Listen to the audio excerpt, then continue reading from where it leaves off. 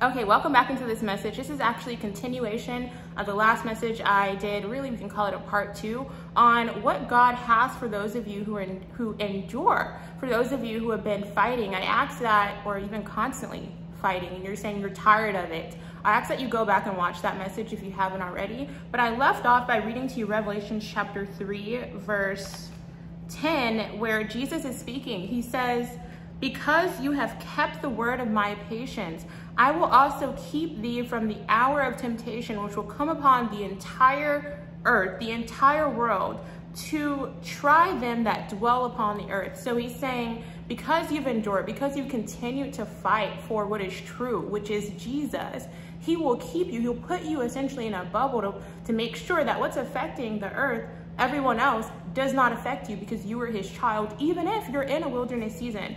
But some of you may be asking, or you're probably thinking, how is Jesus going to do that? You've been fighting and you're tired of it. How is he going to protect you? And what happens, because I talked about it in the last message, I want to share with you all as well what happens to those of you, or those people who are following false doctrines, or they've given up. They've allowed themselves to be swayed into whatever is out there in the world, whether that is false religions, false doctrines, whether that be crystals, whether that be New Age, whatever that is. What happens to those who do not endure? And he tells us in 2 Peter chapter 2, and I want to read to you actually verse 9 all the way through 22. It's kind of lengthy, so stick with me here, but I promise you it's going to be life altering, and it's going to be something that really pushes you forward and puts the fear of God in you to want to continue enduring. So chapter 2 verse 9, I'm going to start. It says, "These things show that the Lord knows," I'm reading from the Common English Bible version, by the way. "These things show that the Lord knows how to rescue the godly from their trials." So he's saying it doesn't matter what you're going through. God knows how to pull you out of it. God knows how to go, and he knows where you live. Actually, he knows your address. He knows where you hang out. You could be in the darkest alley. You could be rock bottom. You could be in a pit. You could be in the shadow of the valley of death. It does not matter. God knows where you are, and he knows how to go get you and pull you out. It says, "These things show that the Lord knows how to rescue the godly from their trials and how to keep the unrighteous for punishment on the day of judgment." And that's a very powerful statement within itself. He's saying he literally knows.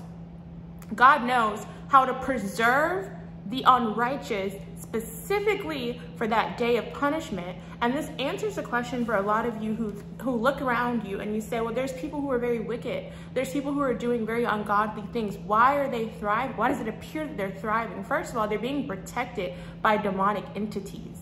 They're in a contract with Satan himself, knowingly or unknowingly. And so Satan is literally protecting them, but God is saying he's allowing it to preserve them for the day of judgment so that they can be judged. They don't get to escape and go into a holding place right now. They don't get to escape and go into hell right now. He's preserving them so that that day of judgment will come for them and they get thrown into the lake of fire, which is worse than any hell could ever be.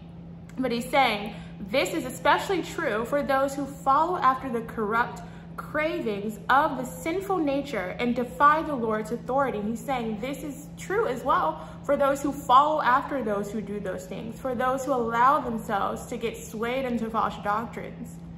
This is actually a warning for those who are dabbling into things that are directly against the word of God. I'm calling it out right now. This is a warning. This is actually 2 Peter chapter 2. And it says, "These reckless, brash people aren't afraid to insult the glorious ones." And usually these are those people, the word of God never lies, who are not afraid to come up against those who are Christian and are righteous and are keeping God's commandments and does follow the word of God and are enduring. Have you ever encountered someone who is directly going against God and it appears that they're thriving in life, and you are following the commandments of God, you're staying true to God's word, and it appears that you're going through a lot worse than they've ever been through, and it seems that they're mocking you? Jesus said, the word of God says, these reckless, brash people aren't afraid to insult the glorious ones, and it holds true. Yet angels who are stronger and more powerful Don't use insults when pronouncing the Lord's judgment on them. These false teachers are like irrational animals, which means they say things that are irrational. Mere creatures of instinct, born to be captured and destroyed. What does that mean? That means that usually those who do not follow in the path of God's word, they are after instant gratification because all they care about is gratifying the flesh in the here and now. They don't care about what happens to them after they're not here. And if they do care, it doesn't hold much power over what they want right here and now. So they move off of instinct and they're very irrational in the things that they do. And it may appear like they are rational or like they are thinking long-term when you first come in contact with them or when you're communicating with them. But if you just watch their actions, and even God searches their heart, everything is done for instant gratification. How can I gratify the flesh in the here and now? And he says, they slander what they don't understand. So in other words, he's saying, really, and it talks about this, I believe it's in 1 Corinthians, I could be so wrong, but Paul talks about how those who are of the world, they don't understand spiritual things. So it's like you're talking to a brick wall with these people. But those who God has given eyes to see and ears to hear, it's going to make sense to you. It's going to open up new revelation for you. It's going to propel you forward. But versus those who have allowed themselves to be swayed into false doctrine and they're not wanting to come out of it, right? They have a spirit of pride in them. And for those who are teaching false doctrine, even worse, they don't understand. It doesn't make sense to them because in their mind, they're thinking, how can I satisfy myself now? So the word of God doesn't make sense to them. And it says, and I want to make sure I didn't lose my place. And it says, in this way, they will receive payment for their wrongdoing. They even enjoy unruly parties in broad daylight. They are blots and blemishes, taking delight in their seductive pleasures while feasting with you. They are always looking for someone with whom to commit adultery, which means they're always looking for someone with whom to commit idolatry with, someone whom to idolize other things with, someone whom to worship other gods with.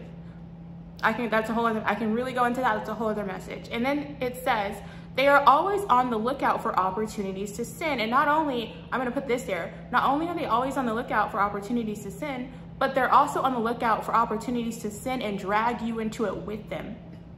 And the Lord has a word for those too who do get easily influenced and dragged into sin.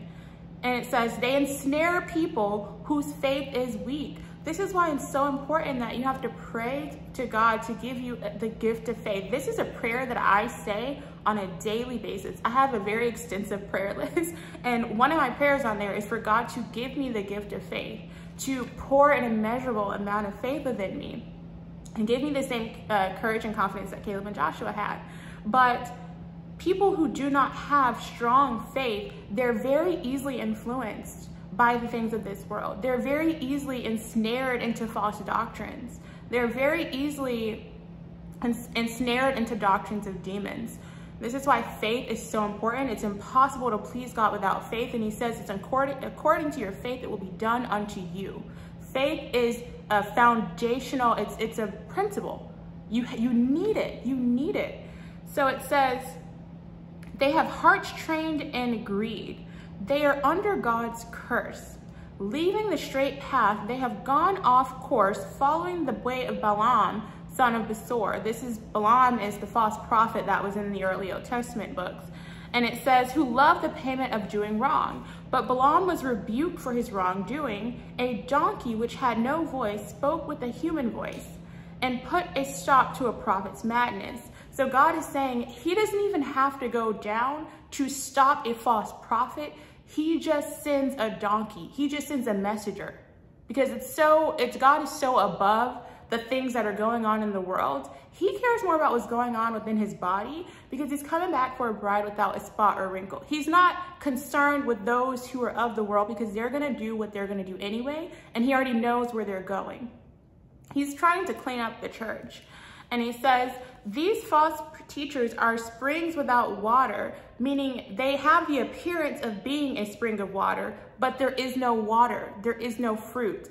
So imagine going up to a spring of water, trying to drink water, and nothing's coming out. This is what happens to people who go to false teachers, who go to people who teach false doctrines, or who go to people who pretend to be Christian and people of God, but they're teaching strange fire. And yes, that's something that's happening now. And he says, I'm so sorry. I want to make sure I'm not losing my place. And he says, the underworld has been reserved for them. He's saying there's a place that he already knows where they're going. With empty, self-important speech, they use sinful cravings and unrestrained immorality to ensnare people who have only just escaped life with those who have wandered from the truth. What does that mean? That means that when they talk, and this is how you spot a false prophet, a false teacher, a false anything. When they talk, they're saying a lot of nothing.